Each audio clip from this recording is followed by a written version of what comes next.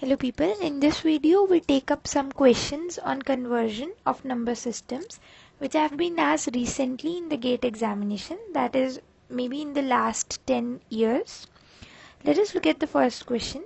We are given that the number system is of base r, the radix is r, and we are asked that for what values of r is this equation going to be true. Okay, so one thing that this question teaches us is, generally questions test thing, this question is going to teach us something, which is don't rush for the answer.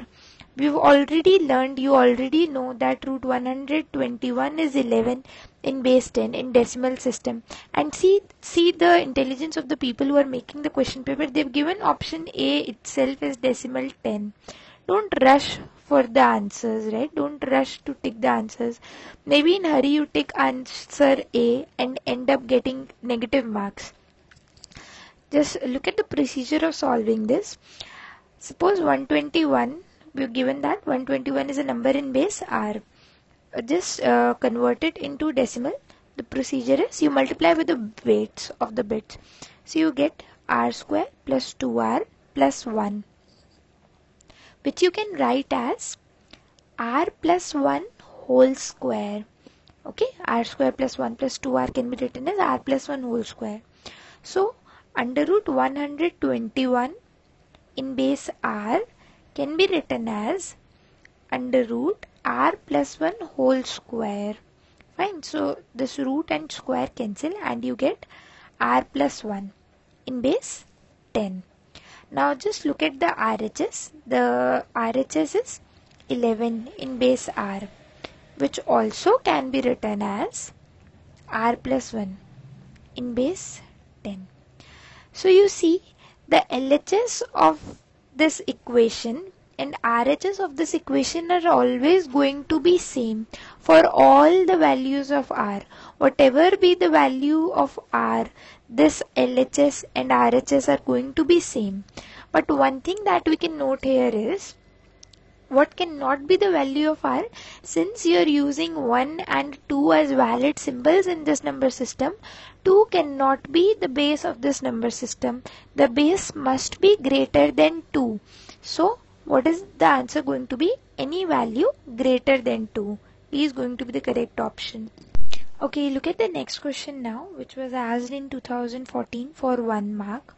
What are they asking is that what could be the valid base for which this equation would hold valid, for which this equation would be true. Okay, you all can see that this equation is not true for decimal number system, right? For decimal number system, the answer must have been 15.6, but you can clearly see the answer is 13.1. So we have to find the base of the number system. Okay, to solve this, what I am going to do is I am cross multiplying. Okay, in the same base, let the base be r. So I have multiplied these numbers. Okay, now I am converting all these numbers in decimal number system in base 10. So what can I write this number as? I can write it as 3r square plus r plus 2 is equal to 2r plus 0 into r plus 3 plus r to the power minus 1. Okay, we've already seen this, right? When a number is after the decimal point, after the binary point, you multiply it with the weight of r to the power minus 1. Fine, just multiply these terms, you get 2r square plus 6r plus 2. Since now you've converted these into decimal numbers, you can multiply them as normal mathematical calculations that you do. LHS remains the same. Rearrange these terms to make a single quadratic equation. You get r square minus 5r is equal to 0. So what values are you getting for x? You get r as 0 and 5. Since 0 cannot be a valid base of number system, so we discard this value and we get the answer as 5. You can check this answer also. Convert all these numbers into decimal using the base 5. So 312, if you take this number as a number in base 5, you get it as 3 into 25 plus 5 plus 2, which is 82.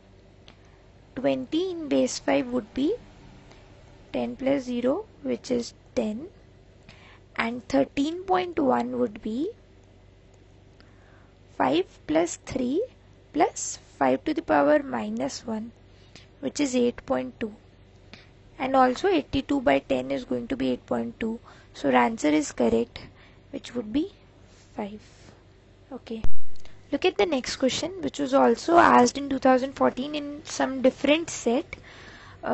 This question says that 123 in a number system with base 5 is equal to x8 in base y, and it's asking for the number of possible solutions. Just convert both these numbers into decimal. 123 with base 5 in decimal would be 5 square plus 2 into 5 plus 3, which is 38. Convert the RHS also into decimal. You get xy plus 8. Okay, cool. So now what you're getting is xy plus 8 must be equal to 38, which gives xy should be 30. So we've got two variables, x and y. X and y are unknown, and it's asking for the number of possible solutions. Just look at what can be the possible values for x and y. If x is 1, y can be 30. If this is 2, this can be 15, 3 and 10, 5 and 6. Then you get 6 and 5, 10 and 3, 15 and 2, 30 and 1. So these are the number of possible solutions for x and y. But as we all know, all of these cannot be the answers. Why are these not? All of these are not the possible solutions. See, because if y is 30, x can be 1. So this is possible because the digits in the number cannot be bigger than the base of the number system, right? So if y is 15, x can be 2. So this is possible. What I mean to say is y must always be greater than x. Y cannot be less than x. Right? We know this. The base of the number system must be greater than every possible symbol, every possible digit used in that number system. So for all valid representations, y must be greater than x. In all solutions, y must be greater than x. So we can only take the solutions in which y is greater than x, which is 1 and 30, 2 and 15, 3 and 10, and 5 and 6. Right? And all these solutions in which x is greater than y, these are not valid. You know the reason, right? So what are the number of possible solutions? We've got 4 possible solutions. So the answer is going to be 4.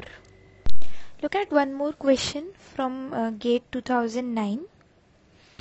So what are they given? What have they given? They have given a number in octal number system, and they are asking for its equivalent in hexadecimal or maybe in decimal. You remember one thing we have learned, that if this is one number and I2 is another number in base R2, and if R2 is greater than R1, then I2 is going to be less than I1. We've also seen an example for this thing. If the base of a number increases, the magnitude of the number is going to decrease. Here see, the base of the given number system is 8, and if we are going to convert it into a number system with base 10 maybe, this number must have decreased. This should have become something less than 1217, but in the option they have given it as 2297, which is not possible. So C cannot be the answer. Similarly, 1217 cannot be the answer. So you have to check between these two options. And To convert a number from octal to hexadecimal, you know what to do. You first convert this number into a binary number. To convert it into binary, represent each bit with 3 binary equivalent bits. One can be represented as 001, 010, 001 and 111. So this is the binary representation. Now to convert it into hexadecimal, you start with the LSB and make groups of 4. 1111 is F. This is 8. This is 2. And this is going to be 0. Even if you append 3 zeros more, it's going to be 0. So the correct option would be B. Okay, look at the next question. You are given that this equation for 3 in base x and y3 in base 8 are equal and x and y are unknown. So they are asking for the number of possible solutions. Just convert both these numbers into base 10 into decimal. When you convert this 3 base x into 10, it's going to be 4x plus 3. When you convert y3 base 8, this is in base 10, into base 10, this is going to be 8y plus 3 in base 10. Now I'm going to equate them. So 4x plus 3 is going to be equal to 8y plus 3. So what we get from them is x must be equal to 2y. Okay, so now you know how many possible solutions are there, how many valid values of x and y are going to be there. There can be infinite number of values, right? If you take x is equal to 1, y is going to be 0.5, though 0.5 is not a valid base, but that's a different value. We're just talking about the values of x and y.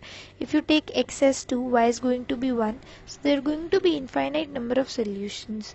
But what is going to put a restriction here is the possible values of y. The possible values of y are only from 0 to 7.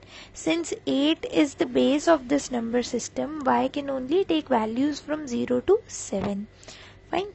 So I'm just going to make a table. Y can be 0, which brings x to be 0. Y can be 1, which makes x to be 2. If y is 2, x is 4, 3, 6, 4, 8, 5, 10. I'm continuing it here. If y is 6, x is going to be 12. And y is 7, x is going to be 14. Y cannot take values more than 7 since the base is 8, and we all know that in a number system with base r, only digits possible are from 0 to r minus 1 in a conventional way, right? So now these are the 8 possible solutions, but also there is some restriction on x. X must be greater than 4. X cannot take values equal to or less than 4 for the same logic. So these 3 values are not valid. But x can take values 6, 8, 10, 12 or 14. And y can also take values 3, 4, 5, 6 and 7. So these are the 5 valid solutions. So the number of possible solutions would be 5. Okay, let's just look at the last question from this set. This was asked in 2017. In GATE examination for 1 mark. What are they saying is unsigned integer. Unsigned integer are the ones that we have learned till now. Okay, so the unsigned integer x in hexadecimal number system was BCA9. This is the representation in hexadecimal, and they are asking for the representation of the same number in octal number system. So you know the procedure, right? How we go. We convert this into binary first, and from there we convert it into octal. Okay, so B means 11. 11 has the binary representation as C is 12. 12 can be represented as 10 can be represented as, and finally 9 you can write as So this is going to be the binary representation of the given hexadecimal number. Now you have to convert it into octal number system. To convert into octal, we start making groups of 3 starting from the LSB. 001 is 1, 101 is 5, 010 is 2, 110 is 6, 011 is 3, and since we have one digit left, I am appending 2 zeros. This becomes 1. So the answer is going to be 136251. This is the representation in octal number system. So the answer is going to be option D.